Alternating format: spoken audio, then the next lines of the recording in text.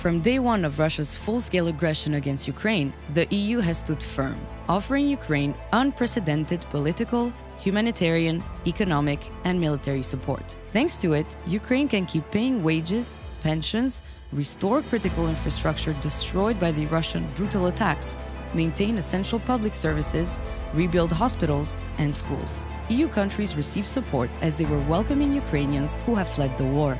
The EU is providing equipment and training to the Ukrainian armed forces to help them defend their country.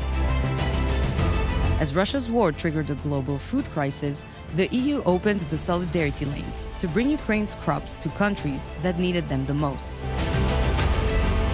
Ukraine belongs in the EU.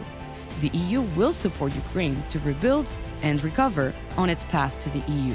Through the Ukraine facility, the EU is providing 50 billion euros in grants and loans over the next 4 years. The EU has put in place hard-hitting sanctions to hamper Russia's war efforts and immobilized over 210 billion euros of Russian central bank assets. Our union continues to stand up for Ukraine with unity, strength, and resolve.